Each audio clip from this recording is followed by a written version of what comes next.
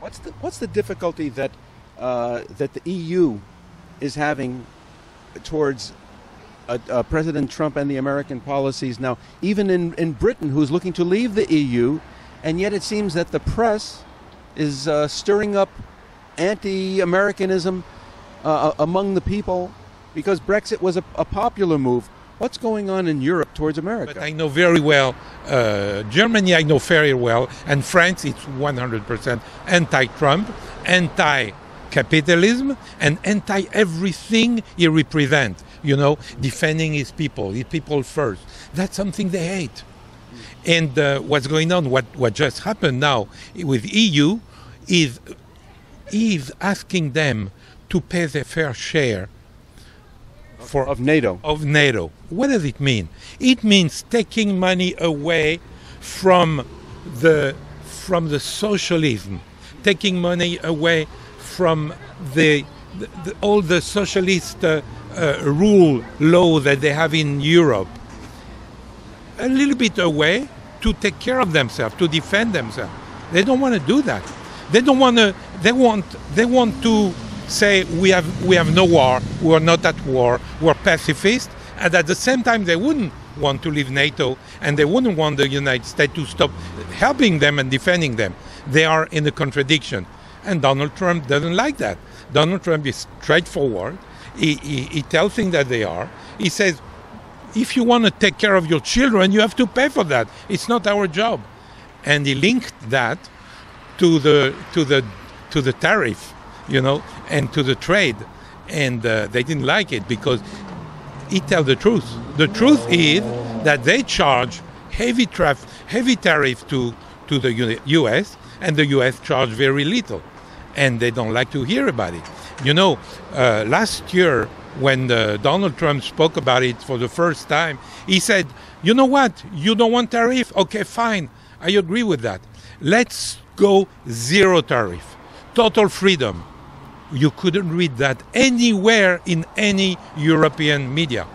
That was hidden, because this is what they pretend to want, but that's not what they really want. What they want is to keep their tariff, and that Donald Trump would continue the status quo and not charge them the same thing. The EU is now trying to find ways around the U.S. sanctions so that they can get money directly to Iran. They want to keep funding Iran with the knowledge that Iran is developing weapons of mass destruction that could be used against Europe. And yet, when President Trump is trying to isolate Iran, why are the European leaders, the politicians, why are they working towards continuing doing business with Iran? Well, to answer to that, let me go back to what happened with the meetings in NATO. You know what Trump said? He said, how can you, on one hand, say that you have sanctions against Russia, and on the other hand, you do business with them, and you build a pipeline when you're gonna send the dollars through the pipeline to Russia. Yeah. You know, it's a contradiction. Yeah. The Europeans are not used to do what they say and to say what they do.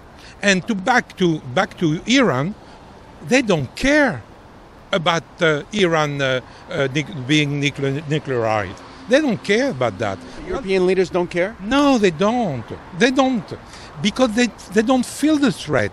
They believe it's Middle East. They hear the Ayatollahs saying that the big Satan is who? America. What do they care? They hate America. Small Satan is who? Israel. They'd be happy, you know, if the Iranian would have a second genocide without and them having the hand clean, they would be very happy.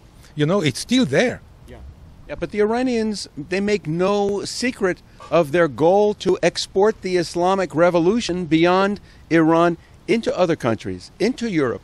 In fact, part of their agenda in having Muslim migrants into Europe is to Islamize Europe.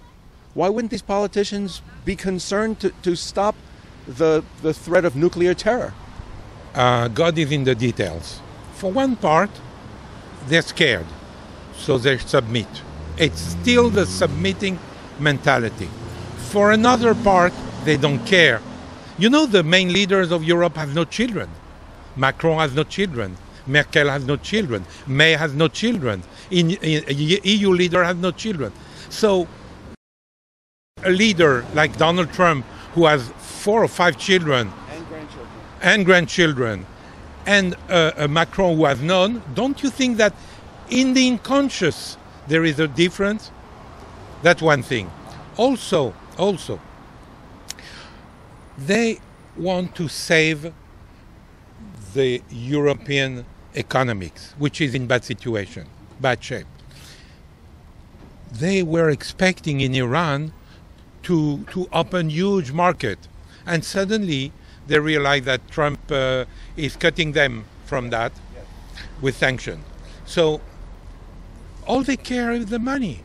They wouldn't tell that. They would say, "Oh, the American they declare a war because of market or because of the oil." What about them? No, they're perfect. You know, they're above the fray. No, that's not true. It's business. They want market because they are losing ground.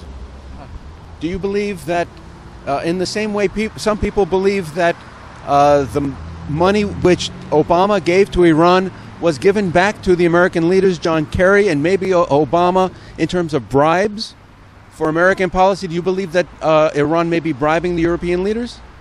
Yeah, I believe I wouldn't be surprised, because last time I checked, Europe, beside the northern European countries, Europe doesn't grade well on the corruption index. They're not very good. I believe that France is in the 30s, Germany and the other are about the same. So I wouldn't be surprised. Of course, you're not going to read that in the news tomorrow, because the newspapers and the journalists are pro-Europe. But I wouldn't be surprised. Why not?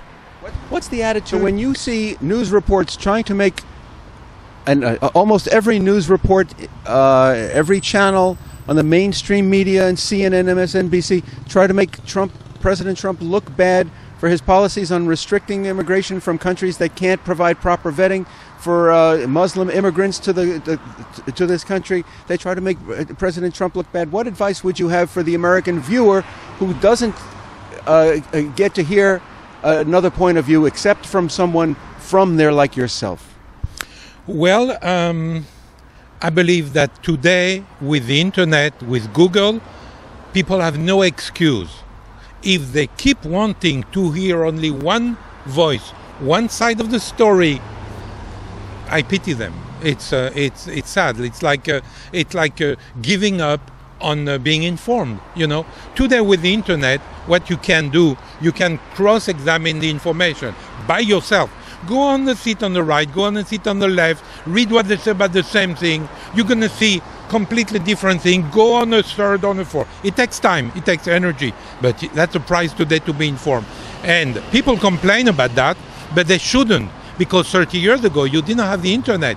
They had the monopoly on information. You couldn't know if what they say was true or not. Now you can. If you don't do it, sorry for you, I cannot help you.